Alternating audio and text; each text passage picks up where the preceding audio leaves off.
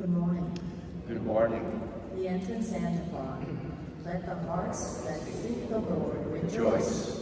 Turn to the Lord and his strength. Constantly seek his face. Our Mass today is being offered for birthday intentions of Father Joe Palermo. In the name of the Father, the Son, and the Holy Spirit. The grace of our Lord Jesus Christ, and the love of God, and the communion of the Holy Spirit be with you all. And with your spirit. Good morning. Let us prepare ourselves to celebrate these sacred mysteries by calling to mind our sins and asking God for mercy. Lord, have mercy. Christ, have mercy. Lord, have mercy. May Almighty God have mercy on us, forgive us our sins, and bring us to everlasting life. Amen. Let us pray. Almighty ever-living God, increase our faith, hope, and charity, and make us love what you command, so that we may merit what you promise. Through our Lord Jesus Christ, your Son, who lives and reigns with you in the unity of the Holy Spirit, God, forever and ever. Amen. Amen.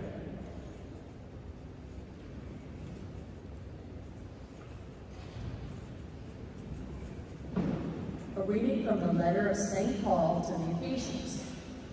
Children, obey your parents in the Lord, for this is right. Honor your father and mother. This is the first commandment with a promise, that it may go well with you and that you may have a long life on earth. Fathers, do not provoke your children to anger, but bring them up with the training and instruction of the Lord. Slaves, be obedient to your human masters with fear and trembling, in sincerity of heart as to Christ, not only when being watched as curing favor, but as slaves of Christ, doing the will of God from the heart, willingly serving the Lord and not men, knowing that each will be requited from the Lord for whatever good he does, whether he is a slave or free. Masters, act in the same way towards them and stop bullying, knowing that both they and you have a master in heaven, and that with him there is no partiality. The word of the Lord. Thanks be to God. The Lord is faithful in all his words. The Lord is faithful in all of his words. Let all your works give you thanks, O Lord, and let your faithful ones bless you. Let them discourse of the glory of your kingdom and speak of your might. The Lord is faithful in all of his words. Making known to men your might and the glorious splendor of your kingdom. Your kingdom is a kingdom for all ages, and your dominion endures through all generations. The Lord is faithful in all his words. The Lord is faithful in all his words, and holy in all his works. The Lord lifts up all who are falling, and raises up all who are bowed down. The Lord is faithful in all his words.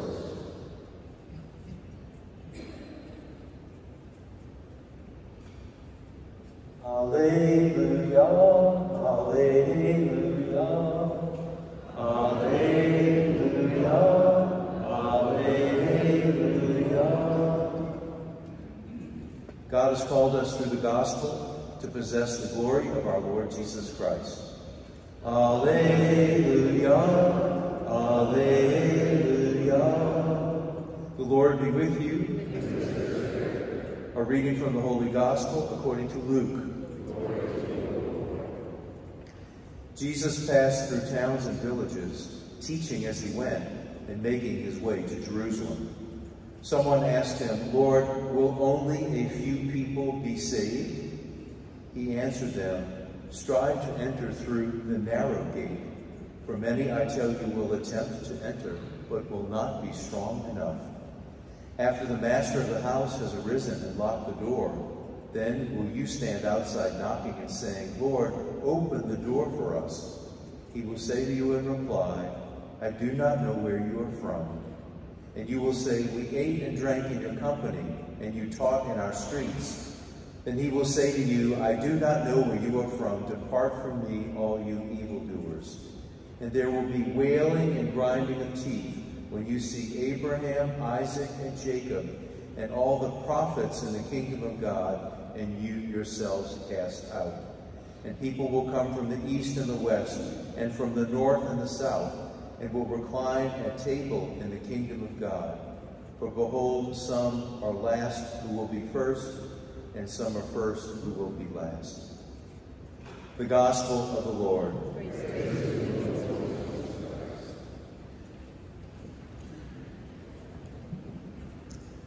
The balanced beam of all the different types of gymnastics, that's the one that I find most amazing and hard to comprehend that anybody would ever in their life try to do that in one time. Because the balance beam is only 4 inches wide, and the women who do this particular gymnastics move or exercise, they're doing flips and turns blindly on this beam and trusting that they're going to land properly and not really hurt themselves and maybe paralyze themselves for life. It's absolutely amazing to me. To think about how much they must practice and rehearse over and over and over again those moves in order to be able to do that successfully. And can you imagine what kind of strength, muscular strength they must have in order to contort their bodies in the first place? But then the strength to be able to land on the beam and not fall off the beam and injure themselves. I was thinking about that image as I'm reading in today's gospel. Somebody asked Jesus, Lord, will only a few people be saved in the end? Is it just going to be a few people? Will the majority of the people not make it to heaven? And then Jesus answers, strive to enter through the narrow gate.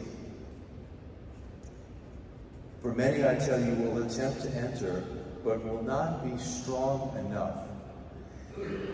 I remember asking a couple of scripture professors at the seminary when I worked there, and said, I don't understand this passage.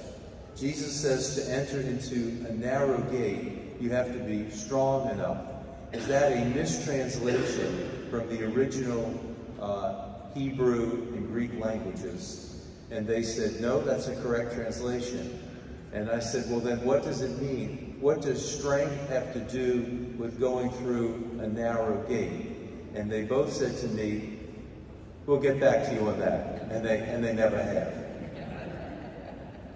So I know there's nothing particular tricky about the language itself. So I started praying about this, and what I understood is that if you're going to do something that's narrow, that's going to mean automatically that it's difficult, like the balance beam. And you have to be strong enough. For the balance beam, you have to have the musculature, the flexibility, all these things that require constant exercise and repetition. To be strong enough means to make sure we've got the spiritual muscle to do everything we need to do according to God's plan in this life. That's how we get through the narrow gate. So the strength comes from a regular exercise routine. And the regular exercise routine for Christians is listening to the Word of God, being fed by the Eucharist by Jesus himself, praying, and then spending our life in service and in help and in charity so that we can use the spiritual gifts that we've been given. And if we do that, we are, in effect, all our life long practicing for the narrow gate or the balance beam. There's no need for any panic. There's no need for any fear. There's no need to have to worry, well, am I going to be saved in the end? If we are working our spiritual muscle and keeping strong spiritually all our lives, there's absolutely nothing to be afraid of because we're on the right path. And we know that God is total love, and God will never for 1 second stop loving us, no matter how horribly we sin. God's love doesn't change one iota. But our ability to embrace God's offer of love and offer of salvation, that changes depending on what we're doing in our life, on our receptivity to God, on our openness to God, on our faithfulness to God. So it's we who may not be strong enough to enter the narrow gate if we stop working our spiritual muscle. So I think that Jesus is trying to get our attention. We're getting into the final weeks of the year, of the church year, and we're going to hear this message more and more frequently as we get to the end of the liturgical year, more and more frequently about the narrow gate, the difficult path, few are chosen, few will succeed, and all that. But we don't have to worry about that if we are practicing and rehearsing all along. I'm pretty sure that the women who do the balanced beam only have the courage to do it and to be faithful because they're trying this out on a regular, if not daily basis. And certainly before competition, it's on a daily basis. So similarly for us, our salvation is 1 day at a time, 1 hour at a time, one choice for prayer at a time, one choice for service at a time. It's in that way that we're becoming strong and we'll be able to enter the narrow gate. So God, grant us the grace to be faithful and strong 1 day at a time.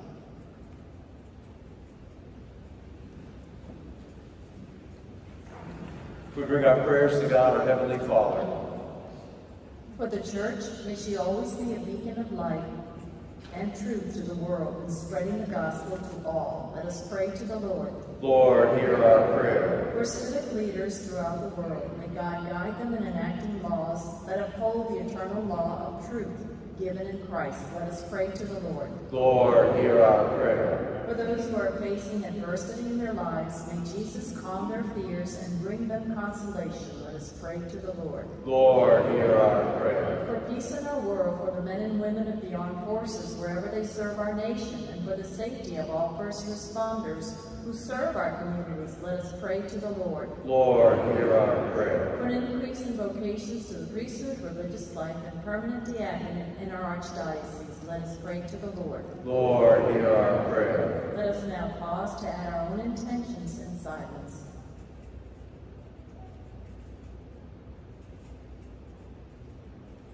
Let us pray to the Lord. Lord, hear our prayer.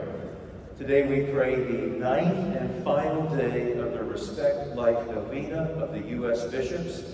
Today's intention is, may all Catholics help to build a culture that cherishes every person as a precious gift from God. Amen to that. Our Father, who art in heaven, hallowed be thy name. Thy kingdom come, thy will be done, on earth as it is in heaven. Give us this day our daily bread, and forgive us our trespasses, as we forgive those who trespass against us. And lead us not into temptation, but deliver us from evil. Amen. We pray 3 Hail Marys, one each, for greater faith, hope, and love in the culture of life. Hail Mary, full of grace, the Lord is with thee. Blessed art thou among women, and blessed is the fruit of thy womb, Jesus. Holy Mary, Mother of God, pray for us sinners, now at the hour of our death. Amen. Hail Mary, full of grace, the Lord is with thee. Blessed art thou among women, and blessed is the fruit of thy womb, Jesus. Holy Mary, Mother of God, pray for us sinners, now at the hour of our death. Amen. Hail Mary, full of grace, the Lord is with thee. Blessed art thou among women, and blessed is the fruit of thy womb, Jesus. Holy Mary, Mother of God, pray for us sinners, now at the hour of our death. Amen. Glory be to the Father, and to the Son, and to the Holy Spirit.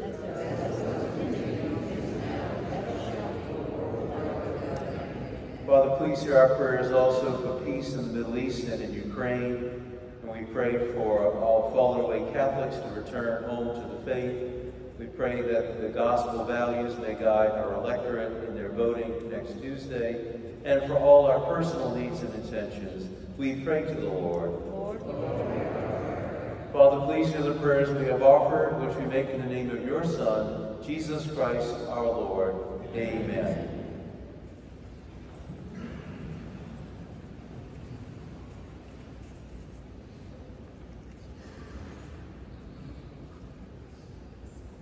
Blessed are you, Lord God of all creation, for through your goodness we have received the bread we offer you, fruit of the earth and work of human hands, and will become for us the bread of life.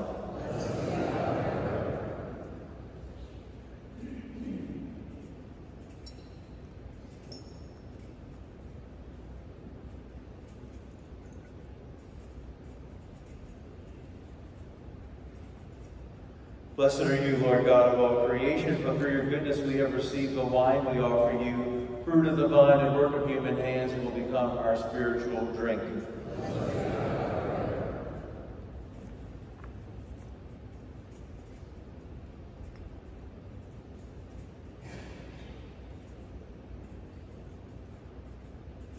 Pray, sisters and brothers, that my sacrifice and yours may be acceptable to God, the Almighty Father.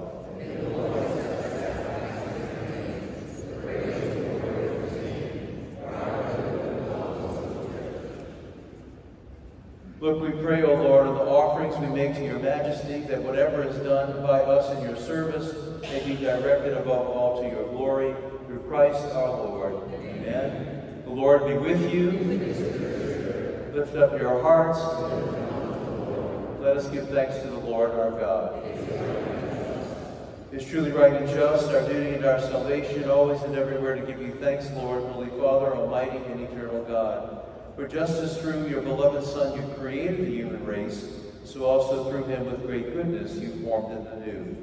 And so it is right that all creatures serve you, all the redeemed praise you, and all the saints with one heart bless you. Therefore we too extol you with all the angels, as in joyful celebration we acclaim, Holy, holy, holy, Lord God of hosts, heaven and earth are full of your glory. Hosanna in the highest. Blessed is he who comes in the name of the Lord. Hosanna in the highest.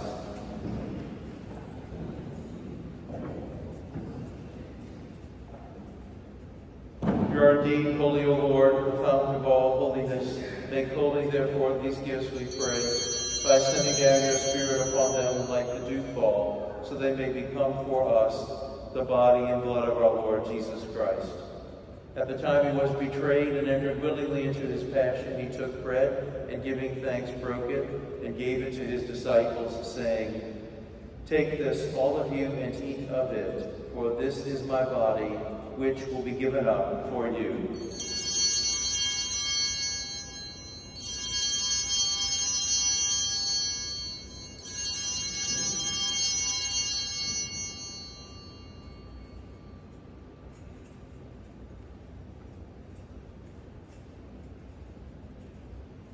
In a similar way, when supper was ended, he took the chalice, and once more giving thanks, he gave it to his disciples, saying, Take this, all of you, and drink from it, for this is the chalice of my blood, the blood of the new and eternal covenant, which will be poured out for you and for many for the forgiveness of sins.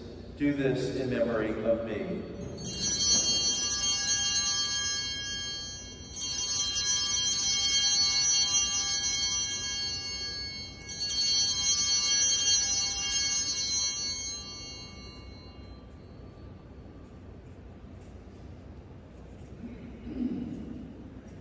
The mystery of faith.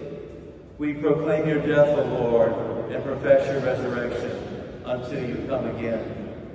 Therefore, as we celebrate the memorial of his death and resurrection, we offer you, Lord, the bread of life and the chalice of salvation, giving thanks that you have held us worthy to be in your presence and minister to you. Humbly we pray that, partaking of the body and blood of Christ, we may be gathered into one by the Holy Spirit. Remember, Lord, your church spread throughout the world, and bring her to the fullness of charity, together with Francis our Pope, Gregory our Bishop, and all the clergy. Remember also our brothers and sisters who have fallen asleep in the hope of the resurrection, and all who have died in your mercy. Welcome them into the light of your face. Have mercy on us all, we pray, that with the Blessed Virgin Mary, Mother of God, Blessed Joseph, her spouse, the blessed apostles, and all the saints who have pleased you throughout the ages, we may merit to be co-heirs to eternal life, and may praise and glorify you through your Son, Jesus Christ. Through him, and with him, and in him, O God Almighty, Father, in the unity of the Holy Spirit, all glory and honor is yours forever and ever. Amen. At the Savior's command and formed by teaching, we dare to say, Our Father, who art in heaven, hallowed be thy name. Thy kingdom come, thy will be done, on earth as it is in heaven. Give us this day our daily bread, and forgive us our trespasses, as we forgive those who trespass against us. And lead us not into temptation, but deliver us from evil. Deliver us, Lord, we pray, from every evil. Graciously grant peace in our days, that by the help of your mercy we may be always free from sin and safe from all distress, as we await the blessed hope in the coming of our Savior, Jesus Christ. Lord Jesus Christ, who said to your apostles, Peace I leave you, my peace I give you. Look not on our sins, but on the faith of your church, and graciously grant our peace and unity in accordance with your will, who live and reign forever and ever. Amen. The peace of the Lord be with you always. Thank you. Let us offer each other a sign of the peace of Christ.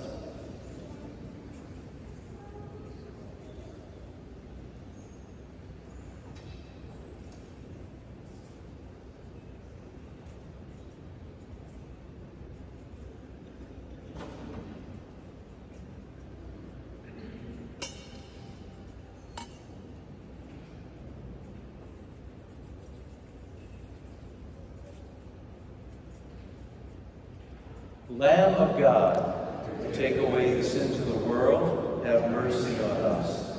Lamb of God, to take away the sins of the world, have mercy on us. Lamb of God, to take away the sins of the world, grant us peace.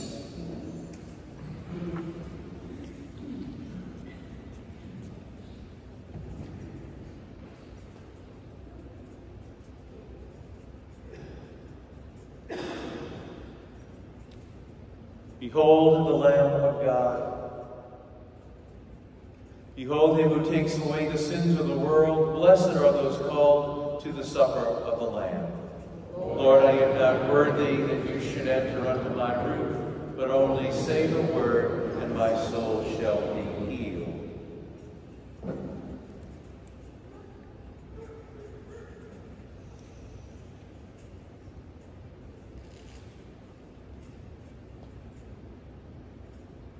The Communion Antiphon. We will ring out our joy at your saving help and exalt in the name of our God.